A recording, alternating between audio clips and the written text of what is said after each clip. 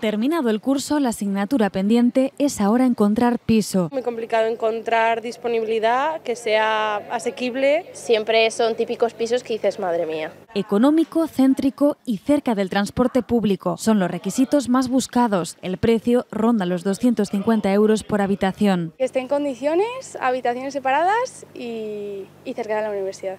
Una búsqueda que se complica porque la demanda supera la oferta. Lo que le digo a la gente cuando viene y me dice, estamos buscando un piso de alquiler, ¿qué debemos de hacer? Pues no esperéis a que salga el piso ideal a 30 de agosto. Si veis algo que es más o menos normal, que vais a estar un año y que luego pues, podéis mirar con un poquito más de antelación, reservarlo. La alternativa son las residencias y los colegios mayores, pero muchos han cubierto también sus plazas. De las 324 habitaciones individuales, el 40% han sido renovaciones y tenemos en estos momentos una lista de espera de 200 estudiantes. Tenemos un buen número de plazas, nunca tantas como la demanda, porque claro, nosotros tenemos casi 7.000 plazas de nuevo ingreso, más todos los estudiantes que están aquí en segundo o en tercero. El ambiente familiar convierte esta opción en la preferida de los estudiantes que se independizan por primera vez de su residencia habitual.